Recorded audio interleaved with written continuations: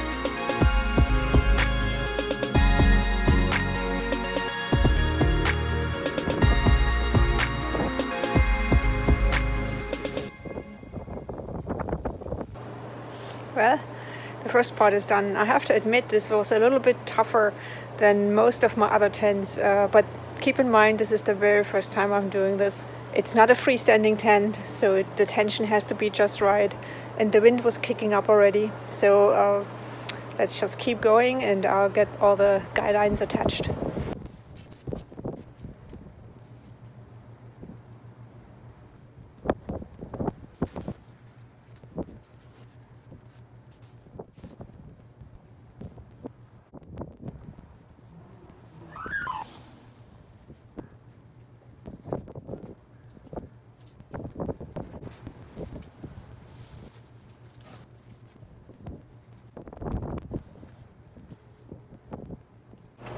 Well, that looks pretty good actually. It takes quite a while to set up right. All the guy lines, there's quite a few points. There's 3 on each side, and the front and the back for the ventilation, and then the 4 points for the initial setup. I think it takes longer than my normal tents would, but it also is supposed to withstand a lot more wind. So with the up to 40 miles an hour winds tonight, I guess we'll see how good a job I did.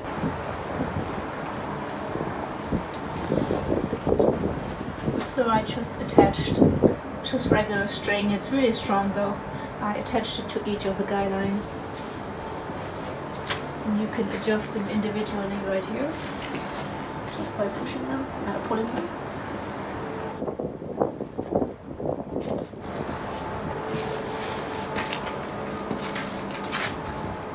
Ventilation has its own set that balances right there, and you can adjust it here. I had to be a little bit more creative with my planter right there. I couldn't quite put it straight.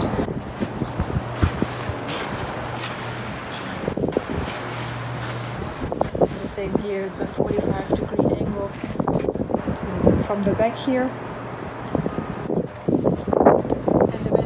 I just attached to the stairs.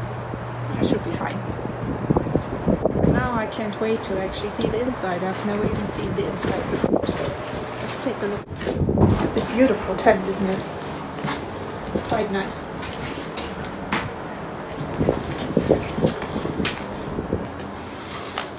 So we have the zippers on the door here, and you can see that you could actually, with a toggle, lock the zippers in place so they don't accidentally come loose in the storm. I did this earlier already to prepare the test. Now it's time to open it up.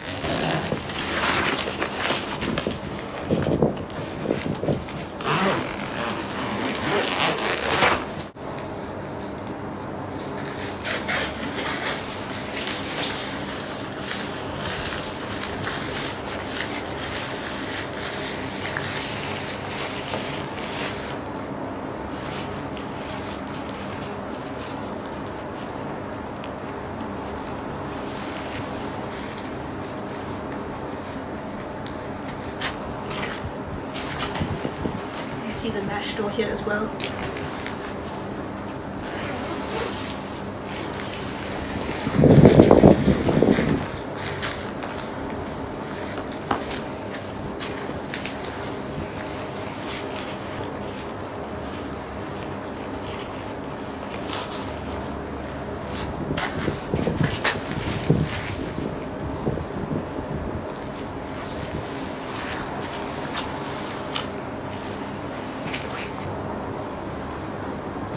Here we are.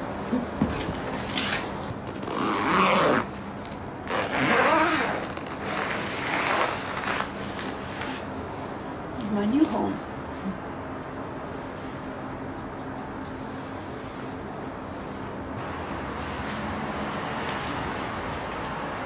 The ventilation. So you can open up the fabric. This is a very thin fabric.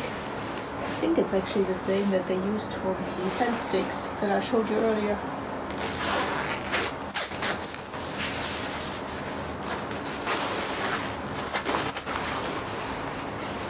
And the mosquito net, which can also be opened right here.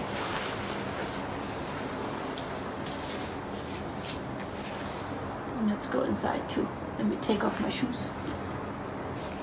So I'm really quite happy with this. It took a little time for the first time around, but I'm going to practice this again next weekend, taking it down to Adirondack Mountains to the Keene Farm. And I think with using the stakes then, I don't know if it's the snow stakes or the other ones, should be a lot faster. Just cutting the string each time took quite a bit of time, putting it around the block there to secure it. That was a bit of work, obviously, but it works for this test here. Better than just taking it out in the backcountry and trying it there for the first time while you're in the storm and you don't know exactly how the tent works. So this is a good test for sure.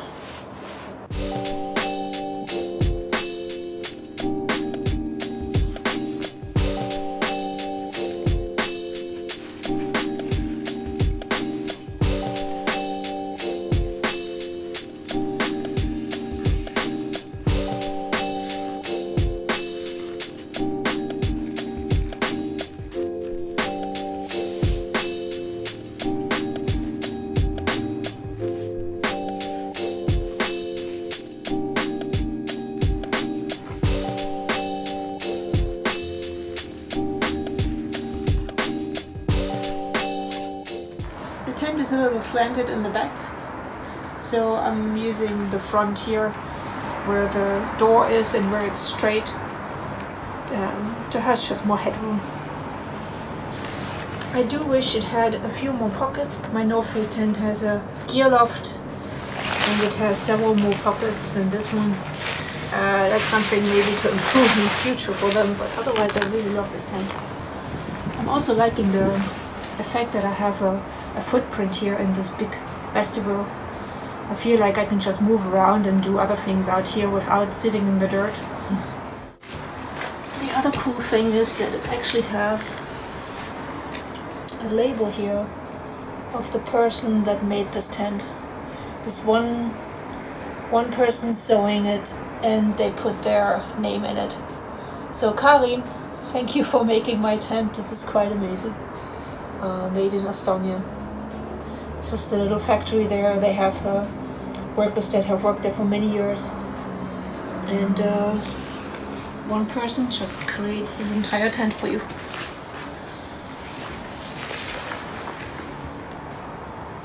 It's going to be my little home for tonight. In the middle of the city in Montreal, with the storm hopefully kicking up. That will be fun.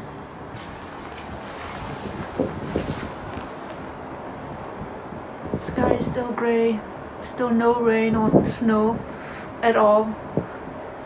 It's been my luck all year. I haven't had a single rainstorm while camping out so far, and I love the rain during camping. Oh well, maybe next weekend when I'm going down to the Adirondack Mountains. You can see this little loop here. I haven't noticed this before. I think I can actually attach maybe a line in here to this loop and to this ring to use as a, this one here, to use as a line to dry maybe rain clothes or something. So I don't take them inside the tent, but I leave them out here in the vestibule instead. That's pretty cool. We'll have to try this out later. Roll this up too.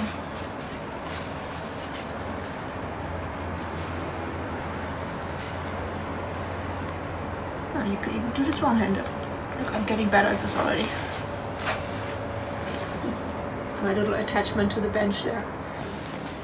You will also notice here on the door this strap to keep the tension at a proper space. And the same here. There's one here and there's one in the back as well to keep this space properly, because you could actually pitch the tent without the inner. You can just use it as a shelter from the storm and detach the inner tent by taking out all the toggles. But then you still need the tension for the proper spacing, so this is what this line here is for. It feels a little out of place when you first see it and when you put the tent together, but it makes a lot of sense then when you see it as a whole. This is one here as well. And here you see the little toggles I showed you earlier for the zipper right here. Here's the toggle for the footprint. Everything is designed really quite well. Look at all the sewing, super sturdy. High-end zippers and really beefy, great metal zippers. Look at these.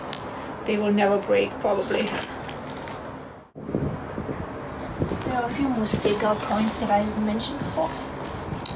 I'm not using those right now, obviously, but maybe in super windy conditions or when I'm actually out camping, I will also use these as well. So you have those on all the poles. And you also have extras to stake out the back here. I also have reflectors at several points of the tent. Let's see. There's one here. In the front. I don't know if the guy lines actually reflect or not. I guess I'll find out later on tonight.